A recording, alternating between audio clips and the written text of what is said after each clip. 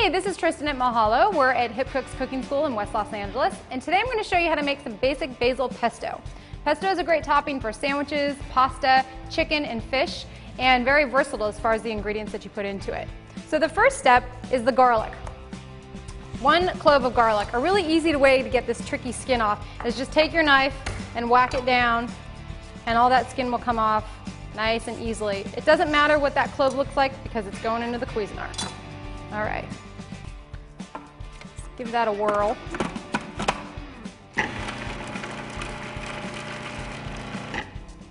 Okay. If you don't have a Cuisinart or food processor at home, you can use a blender or a mortar and pestle will work as well. Okay, about 1 teaspoon of salt and about 1/4 cup of nuts. Today I've chosen to use walnuts.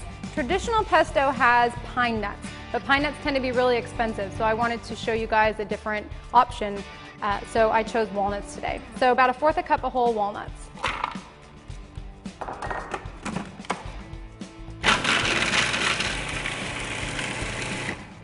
Okay, don't blend it so it becomes a paste, just blend it so you have nice little pieces of walnut. We can kind of see in there what that looks like. Alrighty, so after the walnuts go in, Parmesan cheese, and this is one part that can be pretty versatile with pesto as well. You can use pecorino cheese, which is nice, but think about dry, flaky cheeses. Those will be the best for your pestos. Give that a blend.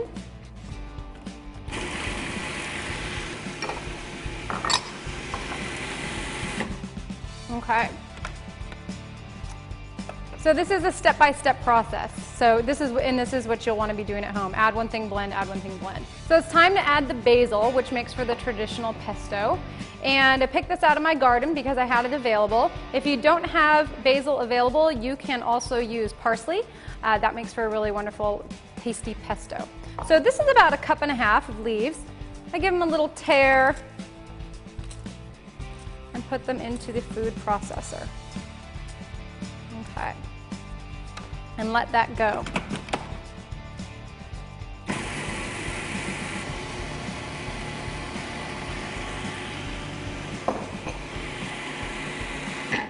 Okay, once that's all blended, it's time for the final step, and that's adding the olive oil. Choose extra virgin olive oil, which is nice dark green, because that will add a lot of nice flavor to your pesto.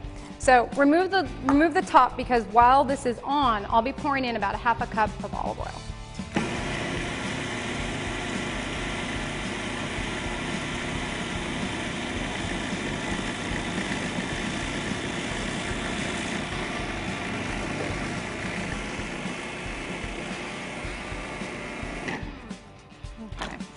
It's at this time that we taste it.